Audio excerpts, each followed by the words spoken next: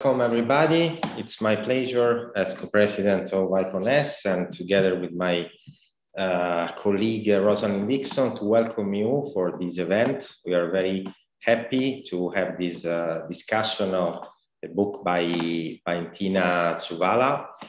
I'm also very happy that we are discussing a book on international law, because when the society was founded, and it's the International Society of Public Law, of course, there was discussion about the multidisciplinarity and the attempt to involve the widest possible range of scholars.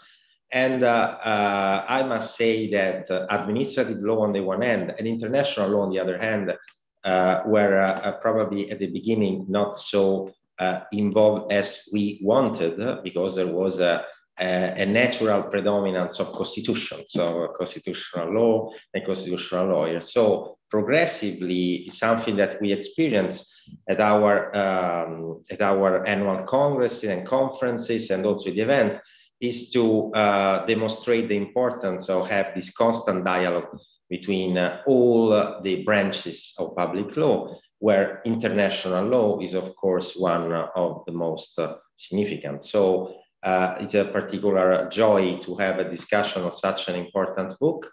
So welcome again. And now I'm happy to give the floor to Roberto Niembro. Thank you, Lorenzo. I'm happy to be here also. I will explain the methodology to everybody, and then we will begin with the presentation. Each discussant will have 10 minutes maximum to deliver their comments. I have to be strict, so I will send you a message maybe 2 minutes before you finish. Then we will have around 40 or 45 minutes for Q&A. Please send your questions in the chat. Don't be shy, or you raise your hand when we finish, but you can begin sending your questions when we are presenting or Ntina is making their comments. I want to remember you that the presentation is going to be recorded. So if you don't want, please turn off your video and send me your question, and I can read them later on. And I'm going to present the person that are going to make the comments. First, Tansil Chowdhury from Queen Mary University of London, UK. Also from Melbourne Law School in Australia. Matthias Komm from WCB Berlin, Germany, and NYU School of Law. And at the end, Ntina is going to make some comments and replies. So you have the floor for 10 minutes, please. Tansil, you can begin. Thank you, Roberto, and thanks to ICONS and the organisers for the invitation. Not only is it a pleasure to share the panel with the esteemed colleagues, but also, of course, to offer my very modest reflections on the work of such a brilliant thinker such as Ntina, whose writings are not only, to paraphrase the old Marx adage, about understanding the world, but also trying to change it, but who herself is such a generous scholar who has offered much of her time and support to others. So to summarise the key claims of the book, Ntina effectively responds to one of the critical legal studies critiques of Marxist legal theory proffered by the likes of Kennedy and Tushnet by marrying what I think is an irrefutable element of legal reasoning, indeterminacy, with social structures, the text to the material, as she writes. Departing from the kind of illusory semantic stability of legal language, she describes the oscillatory indeterminacy of one, albeit prominent, form of legal argumentation, the standard of civilization, upon which degrees of international legal personality are predicated in accordance with their conformity or utility with the tenets of capitalist modernity. The antinomous poles of this indeterminacy swing between positions of non-inclusion based on a biological immutability and possible inclusion based on a Rostowian logic of capitalist improvement. But unlike some of the CLSs, Ntina argues that these are contained indeterminacies with possibilities of variations only within the context of capital imperialism between a process of de-development or the generalization of the commodity form across the globe. So I'm a public lawyer rather than an international lawyer, and one who's dipping their toes in this wide ocean that is law and Marxism. And therefore, I want to very tentatively explore two ways in which this book might speak to public lawyers and those working at the intersection of law and Marxism. Now, the very first tenuous point, and I emphasize tenuous, that I want to make is how we might use Ntina's writing on the standard of civilization and its various rearticulations to understand the process of juridification and capitalism, particularly in post-colonial states and constitution making. So James Tully, in his paper, Modern Constitutional Democracy and Imperialism, writes that, quote, "The right of the self-proclaimed civilized imperial powers to extend colonial and international modern constitutional regimes around the world correlated with the sacred duty to civilize the indigenous people under their rule. The civilizing duty involves, first and foremost, imposing the civilizing Western laws of indigenous legal order, disposing, marginalizing, or transforming their customary forms of cooperative ownership, work and governance, and introducing capitalist corporations, foreign investment, labor discipline, modern contractual relationships, and a territorially based colonial political order. The second dimension," Tully continues, "in transplanting the modern constitutional form was to apply colonial governmentality in detail to shape and form their forms of subjectivity so that they would assume civilized forms of self-government in stages and acquire the competitive individualism of a modern foreign-controlled capitalist economy in a global system led by the developed states." Now, one of the very interesting points about many post-colonial states is that they almost all had written constitutions and constitutional courts. Now, I'm going to ask you that you allow me to make this very loaded claim, and that is to equate written constitutions and the existence of constitutional courts with juridification, which I very simply summarize as a colonization of politics with law and judicial institutions, and all the permutations which juridification brings with it, which I think Rob Knox summarizes really, really well in the opening paragraphs of his essay on law austerity. In a book I've just finished reviewing, Constitutional Idolatry by Brian Christopher Jones, in one of the chapters, he carries out this corpus in historical analysis of the term constitutional guardians, which he generally concludes appears more frequently in states with written constitutions and constitutional courts. Now, when I read that, I equated constitutional guardianship as a common argumentation for increasing juridification. In particular, what guardianship reminded me of was Ntina's work, that juridification as guardianship, as it were, was a rearticulation of the standard of civilization, that certain racialized peoples were not capable of exercising popular democratic control of their state institutions at independence, and that this had to be left to elites in judiciary through things like constitutional review. But drawing from Tully and Ntina, this was not just about the transplantation of Western forms of juridified constitutionalism, but to capture and reproduce the capitalist value form. So I'm going to offer a very loosely put together hypothesis, especially someone who still has much to learn about post-colonial constitution making. And the argument goes like this. I like to propose that juridification as a constitutional form, especially in the post-colonial context of constitutional making, was another rearticulation of the standard of civilization, sometimes referred to as guardianship, but perhaps not, but not necessarily vesting power in an imperial metropolitan state, but an imperial form of juridified constitutionalism that insulated post-colonial states from popular political power and threats to capital. Again, borrowing from Ntina, we must read juridification as a form of post-colonial constitution making within its material context. This process of juridification, of course, is not a process of rational progressivism. Indeed, as my colleague Eva Nanopoulos writes, a mere diagnosis of a shift to law tells us nothing about the cause, effects, or desirability of juridification. Tully, for example, ties the imperialism of the constitutional form to the generalization and capture of capitalism. So what might juridification, with guardianship as a prominent part of its argumentation, say about the production and capture of capital's value in post-colonial constitution making? And I think Ntina's book would help us public lawyers answer that question. The second reflection I want to make on Ntina's work is how she theorizes the work of international law and capital. And so here I'm concerned with what Marxist legal scholarship might say about capitalist law as opposed to other legal orders of other social relations, slavery, tributary systems, feudalism, etc., etc. What is the relationality between law and capitalism as an economic relation? And so I'm going to kind of go back to basics, forgive me, and borrow very generously from the critical summaries offered by the likes of Nate Holden, Eric Tucker, and others to classify some of the strands of Marxist legal thought in an attempt to locate Dina's theorization of law and capital and what I think it does differently. So we might divide Marxist legal theory into the following.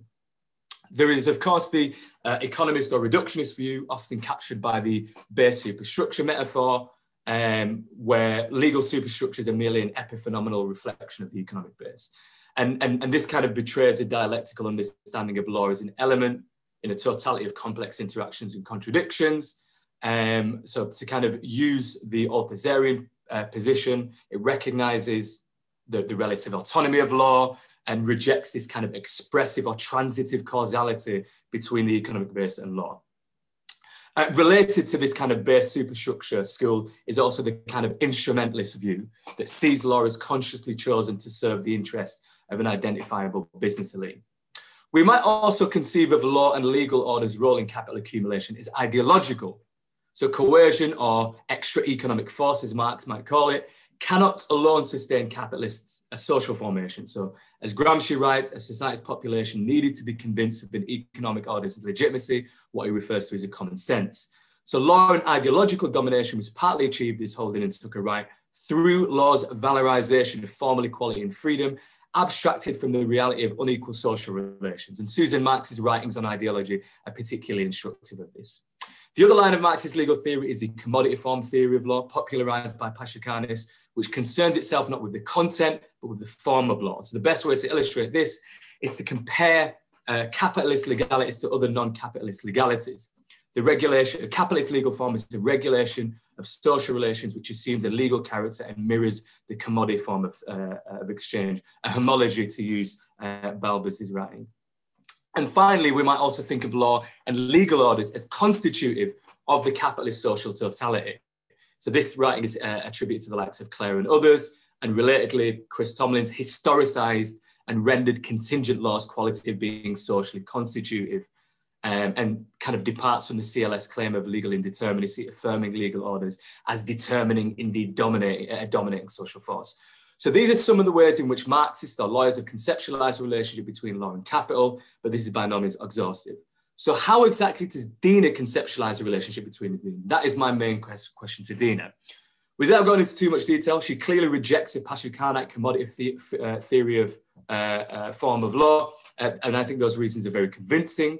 But interestingly, Dina discusses the operative role of law as constitutive, but also as ideological and historical. So pages 24 and 25, she sets out the law as constitutive of capitalist imperialism, but there is also a commitment on pages 22 to the ideological work the law does as obfuscating the exploitative relationships of capital. But there's also a commitment to the relative autonomy thesis, which is denoted by the Althusserian register of her work, as well as a capture of her indeterminacy. And finally, of course, the work is deeply historical, or shall I say historically materialist. And so my final comment is my reading of Dina's work in conceptualizing the work of law and capital is that we can't say it's economistic or commodity theory or instrumentalist or constitutive or ideological. And this is something that I've been trying to think through for a while. Dina's book appears to say to me that law's work in capital can do a few of the things at once. Thank you very much. Great, thank you, Tassilo. It's your turn, Fabia. You have 10 minutes to the floor, please. Okay, so good morning everyone. Greetings from São Paulo, Brazil. I'm really happy to be part of this panel today. I worked with Dina in Melbourne, so I'm happy to celebrate the launch of your book. We all know the struggles that are involved in writing, and I had the chance to see them. So I'm genuinely happy to be here. So Tanzil did a great job in summarizing lots of things before me, so I can go straight to my questions and my thoughts.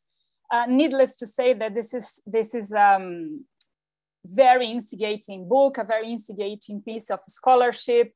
I think we have been having so many panels and book reviews, Dina, so many things have been written. So this is this shows the reach of the arguments put in Capitalism as Civilization.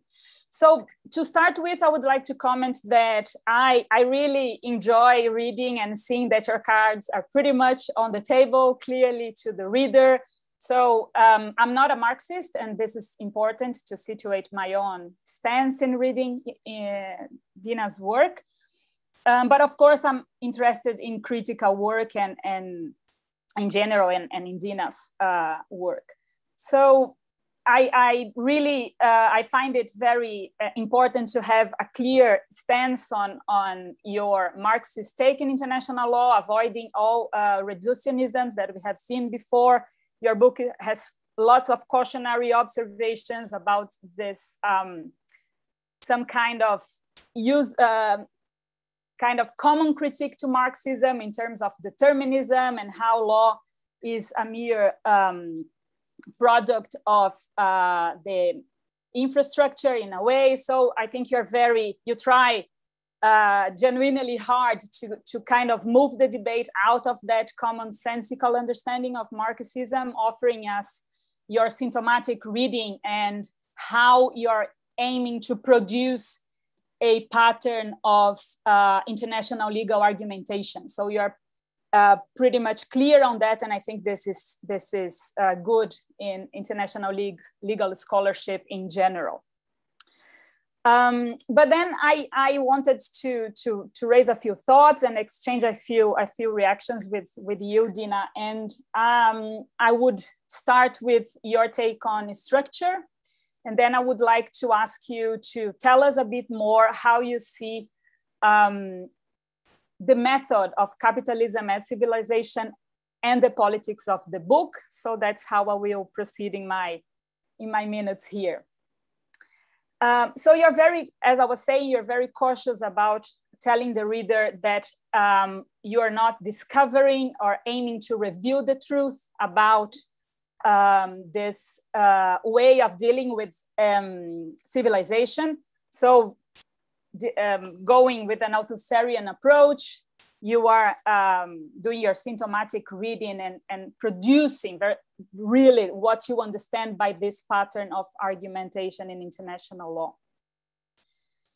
Despite all your caution and very detailed and rigorous analysis and the way you show the reader your production of a pattern in international law, I still have the feeling that in reading the book, you are offering us some kind of truth claim about the world in this way, no? You're telling us that throughout time and space, different moments and different contexts, and I do not intend here to correct your stories. This is not what this book is about, and it's a possible historical approach. So there's no sense for us in trying to complete or to correct what you're telling us. The 4 chapters are super substantive, rigorous, and everything that everyone has already said.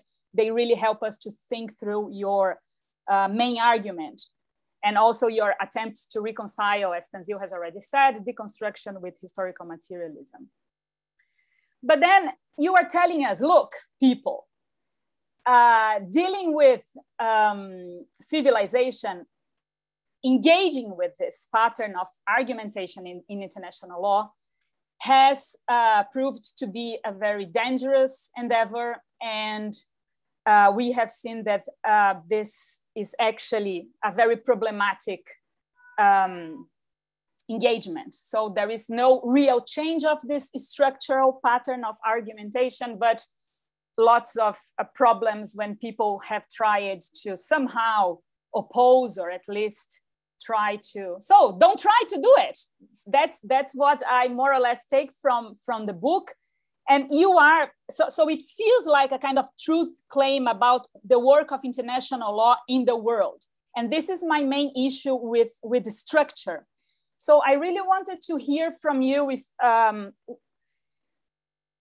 exactly the production of this pattern of argumentation helps us to understand international law as a whole, as you say in your introduction, despite the fact that at the end of the book, you say that your approach is more of a finite theoretical framework to understand and we might be open to new research in terms of new patterns to be produced by yourself or other people in the field of international law.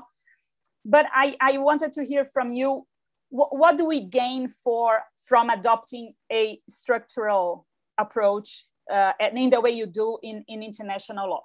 And this has to do, Ntina, actually with a bigger question, and now that's what I really, really wanted to hear from you about the politics of the book. And here I will use Tony Young's review on Samuel Moyne's Last Utopia, the review that he published in Qui Parle in 2015, I think, just to help me to illustrate my point about you giving us a certain understanding about how international law operates in terms of its pattern, in terms of a very important pattern of argumentation, and the impact of your theoretical framework in the world. So Tony says that it's in a way, okay, this is my reading of him, so I'm not putting words in his mouth, but in a way, it's very easy for someone as Samuel Moyne to just say that human rights is the last utopia. So Tony asks, last utopia for whom? And how can a scholar that is based in the US, talking about lots of US themes in his book, somehow play with a kind of generalizing language in the book, trying to deal with the whole world? And now I reach the most serious, the serious point of Tony's review. How can you take away a certain vocabulary from the oppressed of the world to articulate their own utopias? So what I wanted to hear from you is precisely that. If you're telling us that somehow civilization is a core tenet of international law, it's a sort of argumentative pattern that, even though it's not the only one, it's a very important one, and you end your book with a call for action, for us to think together, everything is at stake, I'm totally with you, the emergency of the situation is really, demands us to actually take action. But we have to take action according to your problematique and the way that you produce this pattern of legal argumentation. And thinking of the oppressed in the peripheries of the world, you are saying, look, there's no use in articulating this kind of vocabulary anymore in the way that Samuel Moyne is talking about the vocabulary of human rights. So just to illustrate, Ntina, right here, right now in Brazil, and I thank Bruno Pegorari for the exchange on these ideas, indigenous peoples have not much left under this horrific government. And all they are doing is, and they are doing a lot based on the human rights vocabulary. The vocabulary of, as you say, inclusion under a condition, right? It's the case, it's a very illustrative case. So how can we think of the politics of capitalism as civilization with your very robust and persuasive account of a certain pattern of arguments in international law, your call for action at the end of the book, but a very, a kind of calling us also to abandon certain ways of dealing with political struggles through the vocabulary of international law. Can we do this to the oppressed? Can we do this for those who are struggling right here and right now in the peripheries of the world? So would love to hear from you. Thank you. And also thank you for ICOM for having me. This is a super productive conversation. Thank you. Thank you, Fabia. It's your turn, Matthias. Please go ahead. Thank you. Hi. It's a pleasure to be here, and it's a pleasure because reading this book carefully was a pleasure of sorts, and I'll give you a more concrete idea of what I mean by that. First, this is a book with a wonderfully ambitious scope. it deals with the history of international law, basically from the late 19th century to the present.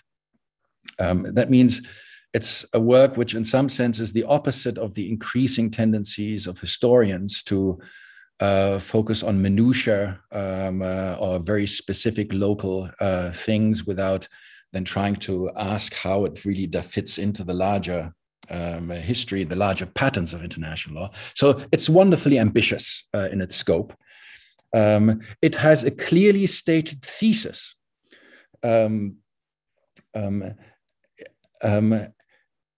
So its thesis is there is a certain pattern of argumentation, which is referred to as standard of civilization, which basically has the function to arrange rights and obligations between different actors in an asymmetrical way. And this pattern of argumentation arranges asymmetries, establishes hierarchies in a way that oscillates between, on the one hand, an account which explains why these hierarchies are perpetual. So there is some kind of, this is the logic of biology. There's an essentialist account as to why these hierarchies have to exist. And on the other hand, it's subjected to a logic of improvement. So the idea is these hierarchies are only temporal.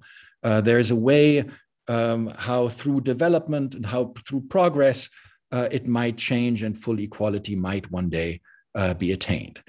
But the point is the pattern of argumentation that's referred to as the standard of civilization remains constant even as the specific doctrines through which it operates vary. And secondly, the claim is that this constancy of hierarchy is ultimately to be understood as a function of the requirements of capitalist modernization.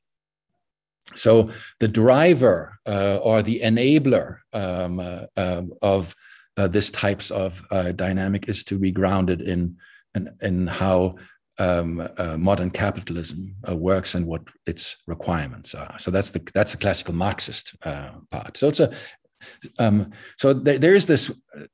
Okay, no, I'll just leave it at that. But to clarify, the core claim, therefore, is that there is a basic continuity. There's a basic continuity within international law, in that it insists on establishing asymmetries, hierarchies between different actors, and that these hierarchies are ultimately justified with regard to modern capitalism, and that basically the starting point, of course, of this book is the late 19th century, a high point of colonialism, of European colonialism. The whole world was in some ways part of the European colonial project.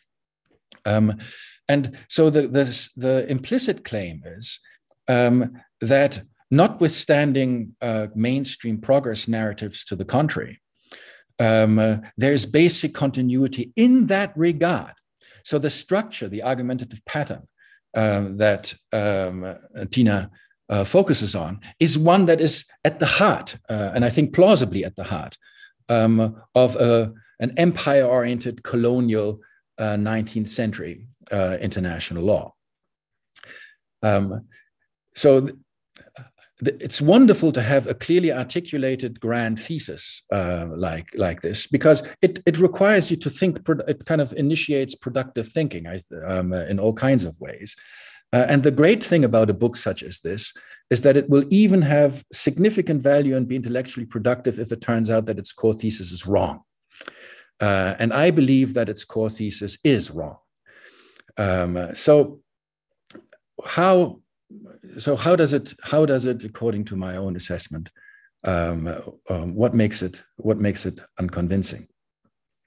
First, with regard to the patterns of argumentation that are referred to as standard of civilization, and this oscillation between the logic of biology and the logic of improvement.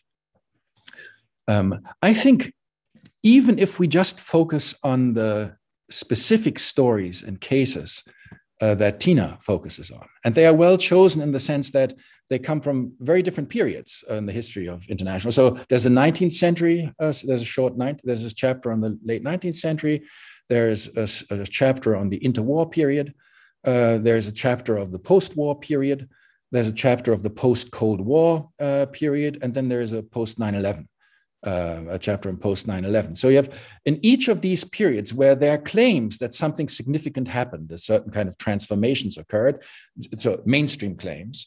Ntina kind of accentuates how basically, even though the doctrines may shift, there is pattern-wise the same thing to be analyzed. However, if you look more closely, even at those just focusing on some, so there are different types of critiques one might have. One might be about selection bias. What are the things that are actually being looked at here, and why aren't there other things focused on that might be more illuminating for a general history of international law? I don't want to go there. I just don't want to criticize the chosen materials. Even if we just focus on those materials, I think the claim isn't borne out. So instead, what I think, and I'll just present the counter thesis here, what one sees is indeed an oscillation, but the pattern of argumentation and the internal oscillation shifts in an important and significant way, and in an important and significant way, which in the end appears to, I think, validate quite conventional mainstream progress narratives.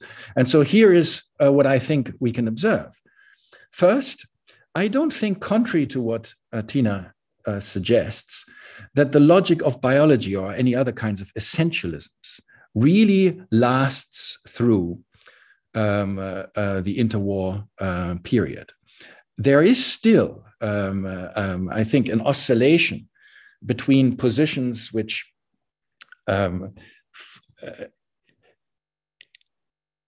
claim that the grounds for having inequality and asymmetry are deeper, and those that insist it's just more shallow.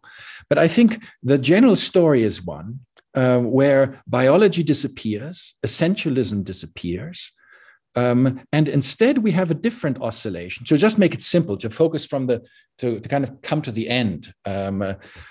What we have in the end is an oscillation between a logic of improvement and improvement understood as some kind of structural development, and a logic of failed policy and bad regimes. So, with other words, the grounds that justify asymmetries. Originally, this was the world of civilization, when there was actually still talk of civilization. The idea was some states are civilized, some are not yet, or not fully, and therefore there are certain asymmetries, certain hierarchies that are justified, certain extraterritorial jurisdiction that can be exercised, etc. And the grounds were ultimately oscillating between genuine biology, racist priority, racist supremacy of the European white race, on the one hand, and ideas of culture, and of something that can in principle develop over time, even though it will take a lot of time and a lot of effort, etc. So that's how it started off. How it ends, once we move to, I'll just take one example, to use the doctrine that Ntina focuses on, and that began to play a significant role in the post-9/11 world, unable and unwilling. So the doctrine that a state was authorized to practice self-defense against terrorists, which meant that if these terrorists were located on another territory of another sovereign state, if that state was unable and unwilling to fight terrorism effectively and prosecute the relevant terrorists and shut down terrorist operations, if a state was unable and unwilling to do that, then it was part of the right to self-defense of the injured state, the state that was subject to terrorist attacks, to actually extraterritorially kind of use force on the territory of that other sovereign state without the consent of that state. Now, I think that's not a doctrine of international law. It was just a claim made by American governments at first, and is basically accepted by very few outside of that context. But let's ignore that too. Let's just say it's a pattern of argumentation that plays a role, at least in the northern context, when we discuss international law. But unable and unwilling, it refers to unwilling refers to policy choices. The idea is there is a regime in place in that other jurisdiction which is not engaging in the appropriate anti-terrorist policies. That can be changed at will. That's really superficial. All we need is a change of policy of the respective government, or perhaps at most a change of government. That's not deep at all. That's neither, it doesn't require development, and certainly not biology. This is a very superficial deficiency for justifying asymmetries. So that's kind of on the one pole, and the other pole is, unable means there's something still structurally, and here the language of failed states often plays a role. There's something structurally still going on which makes that state incapable, irrespective of the will of those who happen to be governing, of fulfilling its duties under international law to comply with the respective terrorist conventions and general principles of law applying to fighting terrorism. And so that's kind of the logic of, there we have the old logic of improvement, but not the logic of biology. So what we have in contemporary times is we still have an oscillation, we still have asymmetries, but the shift that has occurred is the oscillation used to be between the logic of biology and logic of improvement, to take Tina's language. And now it's an oscillation between the language of improvement, the logic of improvement as a deep structural improvement, and the language of policy and mere will. That's the oscillation, I think, that characterize the present. And that means that the grounds for justifying asymmetries have become more tenuous and more temporal, more transient. And that's, I'm not saying, that makes it a great world to live in and everything is fine and hunky-dory, but that's an important structural shift that I think is worthy to draw attention to. So that's a first point. And arguably, and it's an important shift to draw attention to because it does seem to be quite far removed from the original colonial context, in the context of empire. So we have to be, and here's another thing to be careful of. There's an implicit normative assumption that the very existence of the justification of asymmetries under any circumstances between different actors is in and of itself potentially something that's part of the pattern of argumentation connected to empire and to colonialism, and that there is no progressive account one could give. There's no progressive account, or there's no such thing as justified temporal asymmetries of that kind. It kind of automatically insists that this is a continuation of a pattern of argumentation connected to empire and colonialism. And instead of asking this or keeping open mind whether there might not be a different type of account for these types of asymmetries, once the grounds shift, once the grounds for those asymmetries change. So now the second core claim of the thesis is that whatever changes we see, both the continuities that we see, but also the changes within those continuities, we should understand as modern capitalism working itself out and changing its demands under different circumstances in different contexts. And I find what the thesis itself presents in that regard as not really bearing that out. I mean, normally when we think about, and so of course, in some sense, this is now not a very productive remark. I'm not a Marxist. I think Marxism has an awful history of philosophy. It's really, really bad and really problematic as an account of how things move. So this kind of monocausal focus on economic production, I think is a deep problem. That doesn't mean that there isn't always something to be said about those things, but alternative accounts of change that focus on, say, interests of great powers and great power competition, or that focuses on ideological conflict of various kinds as an independent variable. All of those things, I think, complement one another. And it's an interesting question to ask, when we see a shift occurring with regard to doctrine or institutions, etc., what is actually doing the work there? Is it a shift in ideology? How is that shift in ideology connected to power competition? How is it connected to forms of economic production? But there's something reductive to kind of make everything about capitalism, to try to connect it all to. And I think in this, and I think the book nicely illustrates this, because there's actually very little in the book that over accentuates and emphasizes the link to capitalist modernity all that much. In that sense, I thought the title, Capitalism as Civilization, is deeply misguiding, because capitalism doesn't feature very much in the book. Instead, what we have is in each of these chapters, Ntina briefly states, and really it's not very much typically, how a particular shift is somehow plausibly also related to aspects of modern capitalism. So, for example, in the story of Southwest Africa, the Namibia story, about the advisory opinion of the when in the early 1970s, the ICJ addresses questions of mandate, etc., and brings up and has a new framework for thinking about hierarchies using human rights.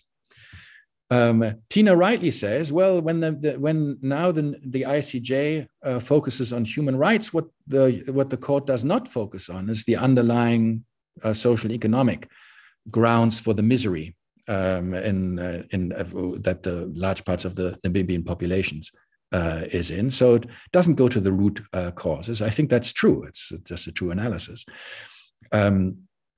But to make those observations, how a certain particular shift in doctrinal structure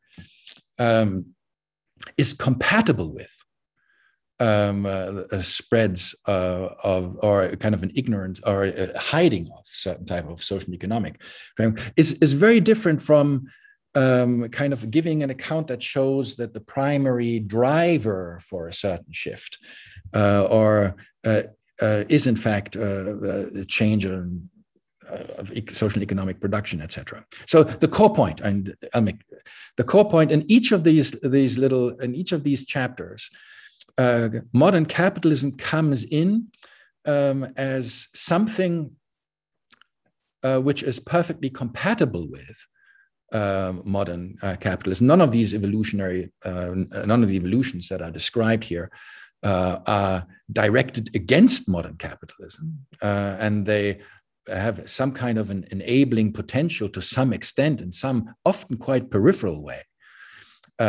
So, for example, to show you how peripheral it can sometimes be, in the case of the Iraq War, Ntina rightly points out that the policies adopted by the American interim authorities, provisional authorities governing Iraq, they were contrary to the laws of occupation. They were engaging in a restructuring of the Iraqi policies in a neoliberal, under a neoliberal guise. So they were engaged in neoliberal economic policies in violation of the laws of occupation, arguably.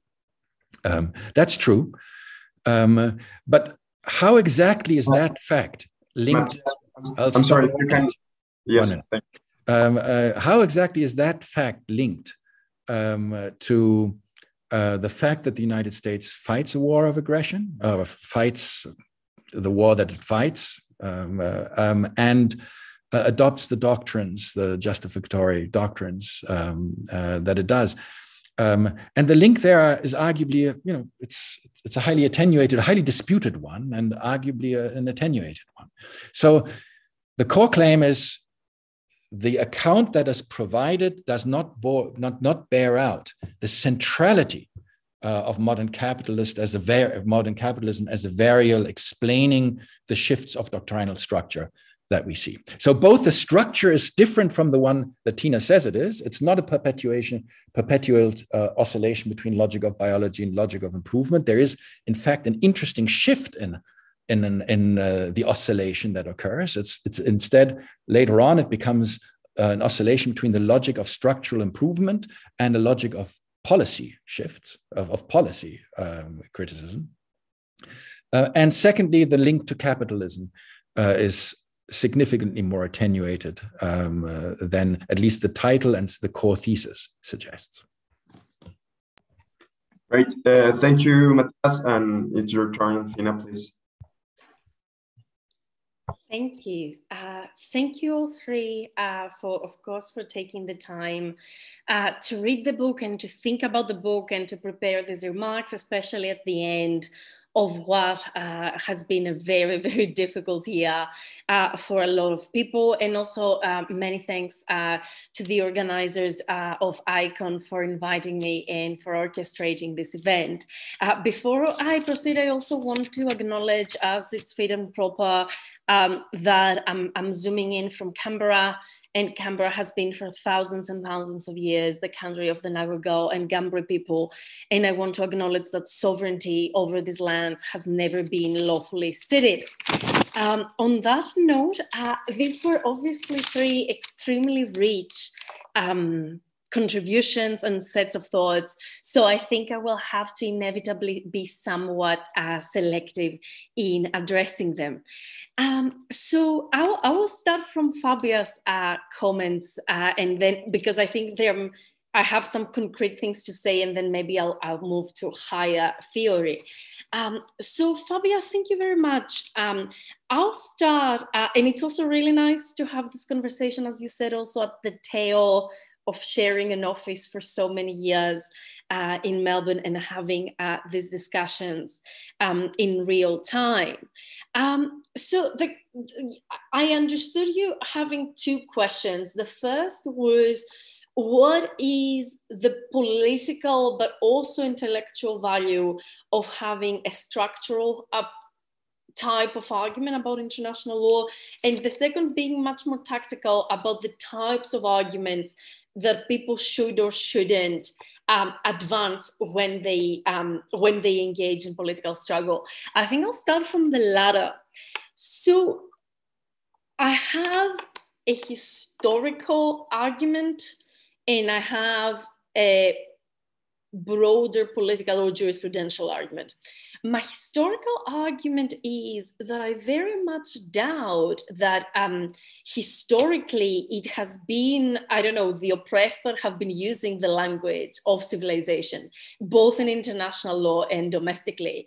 In fact, one of the things I did try to show in a fragmented way, but I think I did to an extent in chapter 2, is actually the way in which the discourse of civilization was actually mobilized very, very intensely and very, very successfully to a certain extent against all sorts of subalterns in the global south, not by imperial powers, but by local ruling classes, right?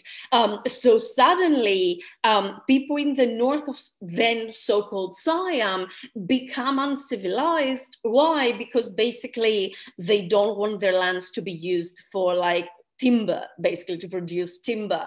And I have the sense, I mean, obviously, I'm much more knowledgeable about Brazil than you are, but my very impressionistic sense is that civilization type arguments that some people are not productive enough and therefore they are not, they should not be afforded certain types of rights, especially property rights, or especially collective property rights over land, is not the argument of indigenous people. It's the argument of the Bolsonaro government and all these types of arguments, right? So I don't think I'm taking anything out, and especially intensely from the oppressed, provided, of course, that we don't buy the self-positioning of third world, like developing or whatever we want to call it now, elites, including lawyers, as the oppressed, right? I don't buy that. I don't think Calvo was particularly oppressed. I think the way Calvo used international legal argumentation was anti-imperial in certain respects, very limited respects, but at the same time, the way Calvo wrote about indigenous peoples in Latin America would make like Lorimer blush, right? So that would be the one thing. But I think the point remains, right? And I think let's say about usages of human rights in the struggle, I don't think, to begin with, that all usages of human rights are necessarily usages of the standard of civilization. Because, I mean, I've said, I'm interested about argumentative patterns, not words. And I think you can argue human rights, and people have argued human rights in a way that is extremely civilizational. And people have also argued human rights in ways that are not. And I suspect the case you're talking about might be a case that you don't. Even, let's say that even this argument doesn't persuade you. I think there is a third argument, that is, there is a difference between striving to understand, both from a political but also even from a sociological perspective, the ways the oppressed argue their cases, and endorsing these ways, or saying that therefore these ways must be correct, right? In the sense that, like, historically, and again, Latin America would be an example, also the oppressed have used religion to argue for their rights and for their livelihoods. That doesn't compel me to become a Catholic. I think it's interesting. I think it's something that we should be attentive to and understand why people do it. I don't think there is any compulsion there to therefore adopt it, partly because I think also the oppressed, to say the oppressed means nothing, right? People use extremely different argumentative strategies in extremely different times. And also again, I'm not talking about Brazil, but like my sense from Greece, for example, is usually the people engaged in the struggle are also very like tactical and very cynical in these invocations, right? They know what are the limits, and they know what the bargains are. But generally speaking, I don't think that civilization as an argumentative pattern has predominantly been an argumentative choice of those who are actually oppressed, provided that we don't believe the rules that third world elites are actually oppressed. So that would be the answer to the one. So what are the politics of the book, and what are the politics especially of adopting a structuralist approach? The disciplinary politics of the book, which is slightly different to the real politics of the book, is that I don't think there is any reason to jettison what Tanzel said is, I think, an essentially correct observation about law, which is indeterminacy, in order to say that law can, international law, let's say, can be complicit to domination and exploitation. And I think this is a slight tendency of critical work, and I'm using the word broadly, in international law that distinguishes from traditional CLS. There is, I feel, a certain reification of law as rules, because we have felt, and I think we were mistaken, we have felt that this is the only way that therefore we can critique or even criticize law. And I don't think that's true. And that's, in the terms of jurisprudential politics, that's what I tried to show. I tried to show that we can hold on to the idea of structured indeterminacy, not unstructured indeterminacy, not like anything goes indeterminacy, and nevertheless say that international law's bias manifests in the way in which it is indeterminate. It doesn't, you don't need to believe that law is rules in order to say that it does things in the world, good or bad things, anything. So that would be my disciplinary politics intervention. My real life politics intervention is obviously, I am very worried about these silly discussions within the left in the Anglo world about it is class, no, it is race, no, it is class, no, it's gender. In a sense, I tried to show, of course, not in a class race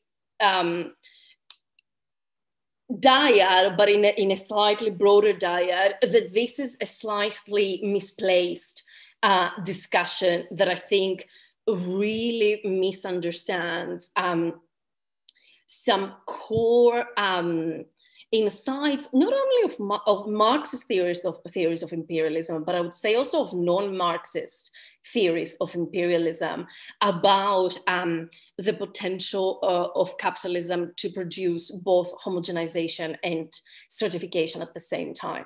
So that was the broader anxiety that I had when writing the book, that you can hold on to ideas of race and gender as both grounds of oppression, but material grounds of oppression, but also as important argumentative tropes in international law, but at the same time without devolving into a very superficial identity politics kind of idea, and still have a critique of political economy. That was my concern was when I was writing it, and this is also why it's really different from the PhD.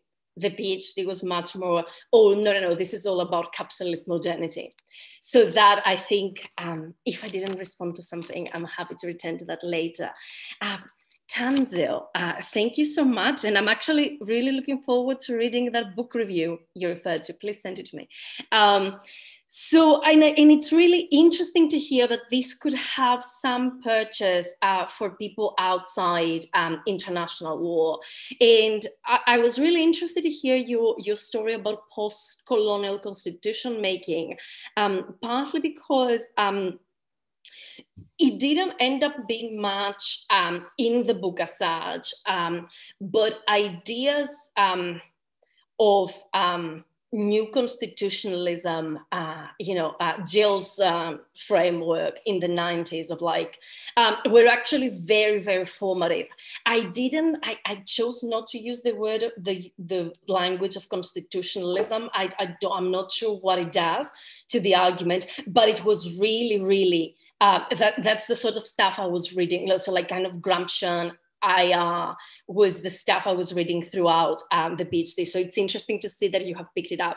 And also the other thing, because also I think she's in the audience, my former colleague Anna Saunders has written, not in the Register of Civilization, but she has written about constitution making in Japan after the war, Second World War, within, basically, she's not necessarily using the same words, but I think she has very, very similar concerns about reproduction of particular forms of political economy. And I'm happy to give you the reference to that.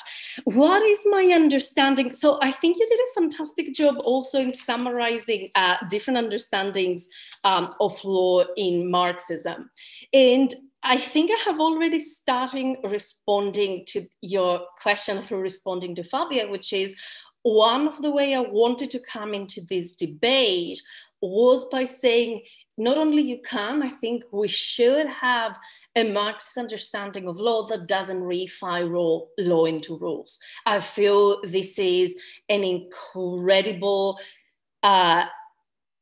undoing of 100 years of critical and American legal realism and then CLS that I don't feel there is any need to do. And if anything, and I think I cited very early in the intro, but I don't engage much, I'm extremely interested, and I think I've talked to you about that, in the fact that Duncan Kennedy, in the structure of the Blackstone's commentary, which is a very structuralist piece, at the same time, he says that this is a neo-Marxist piece. And he never quite explains why, but I think that is an insight worth returning to.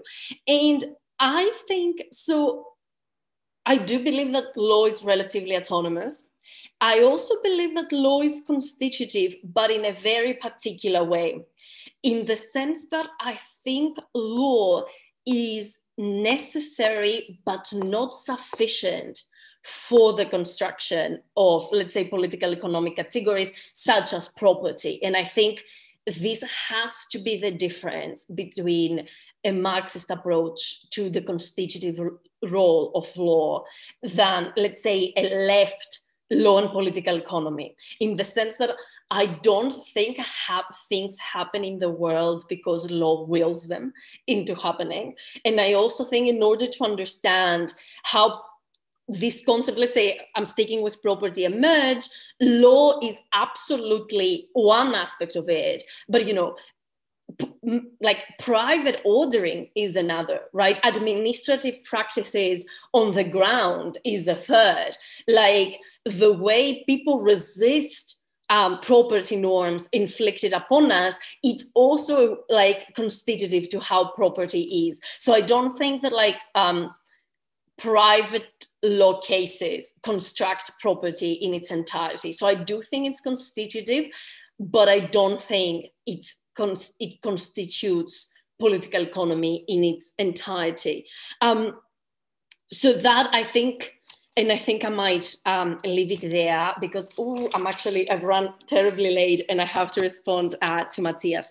Thank you so much. I think I'll put, when the paperback comes out, I think A Pleasure of Shorts should definitely feature on the cover.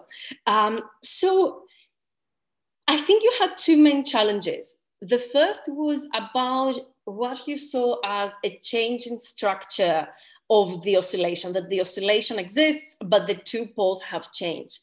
I think we totally disagree about that. And I think we totally disagree about that for two reasons. I don't think the second pole has become as superficial, let's say, or as malleable as bad policy. And I think that's true for two reasons. First, because let's take the unwilling or unable doctrine, right? This change of policy, I think, would require much more than just a change of policy. As in, I think today to comply with whatever the US, let's say, or the hegemonic idea of counterterrorism is, this requires a huge reconfiguration of the state. It requires resources going from one place to another.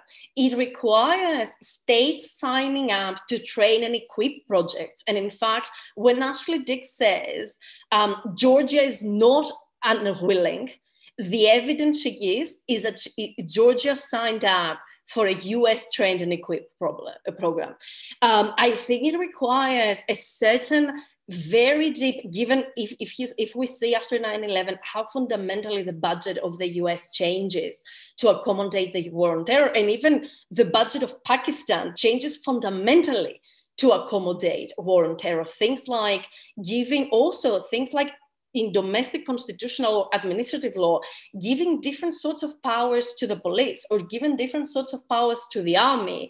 This doesn't seem to me like, oh, should the tax rate be 12 or 13%? To me, that seems like a very fundamental battle about how we organize resources and how we organize violence and how we organize internal distribution of power amongst domestic constitutional actors, let's say, right? So that doesn't seem small to me. The second thing, and I use this example when I teach use of force, is in 2019, an Australian neo-Nazi basically travels to New Zealand, where in Christchurch murdered, I don't remember the number of people, but tens of people in a mosque. And when I teach use of force, I'm asking my students if New Zealand can therefore, and this person came from a part of New South Wales that is known to be a hub of far-right and Nazi, political organization in Australia. It's a well-known place. It's full of neo-Nazis and far-right white supremacists. And I ask my students, is New Zealand entitled to start droning people in NSW? Because that was terrorism, right? That was terrorism. And Australia is unwilling or unable to do anything about it. These people are still there. Nothing is happening to them. And everybody's laughing. And everybody's laughing because we know that this is not going to be used against Australia. And when I ask my students, the biggest number of foreign fighters in Syria came from Belgium. Is Syria entitled to bomb Belgium because Belgium is unwilling or unable to stop these people? Everybody's laughing because we know this is not going to happen in Belgium. Point being, and this is where I stop laughing, to say that race is not a structuring force in the way use of force is articulated in international law. I think I can't see how this is true. And of course, and we agree on that, it's not used with the degree of explicitness that was used in 1905. But I think when, again, Ashley Dick says, well, you know, it's very difficult to say who is unwilling or unable, but there are certain states that are well known to have lost control over their territory. That seems to me like a dog whistling that is so loud that everyone can hear it. So I think I'll stop here because I have run terribly over time, and I'm sure we can come back to some of these points.